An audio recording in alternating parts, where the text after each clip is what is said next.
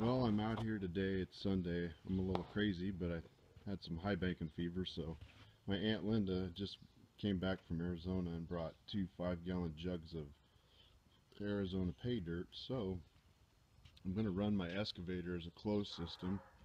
I've tried panning some of this stuff, and it's like I'm just ready to process it. So we'll see how it goes. We got the little excavator set up in a closed system. As soon as this stuff hits the water, it turns to mustard. So we'll run it, see how it goes, and I'll do another short clip of me feeding it, and then we'll do a cleanup on these 2 5-gallon jugs of dirt. One supposedly is from a waterfall wash, and the other is just from a gully.